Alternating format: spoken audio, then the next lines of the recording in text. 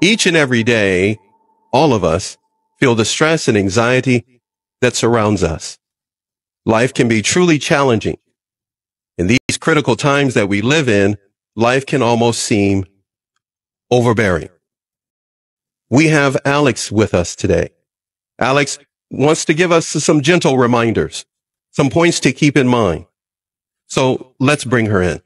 This is such an important thing to cover, and I'm so happy to be here and talk to everyone out there. And there are things we can do every single day to make improvements to our overall well-being, mentally, and everything else just a priority.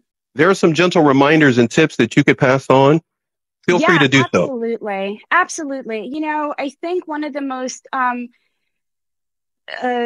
neglected things we do is we are always on the go, go, go mentality. And we think that if we just push through it, everything is going to work itself out.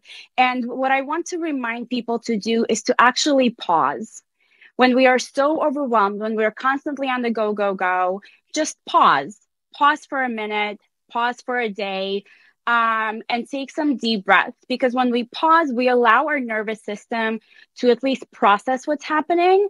It provides space for clarity. And in that clarity, we open ourselves to opportunity for solution, right? So I'm a behavior therapist, and I'm all about solution-based intervention, solution-based approaches. I'm happy to always provide my clients with things that they can do instead of rather than just maybe talk about it, right? Which is also a great thing. But when we are so overwhelmed, we almost always want to do something about it.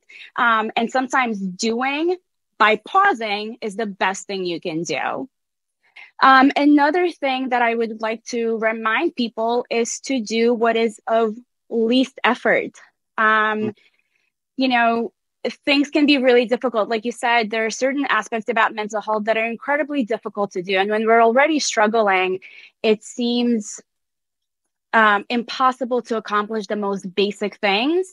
And what I want to say is that find something that is of least effort for you, right?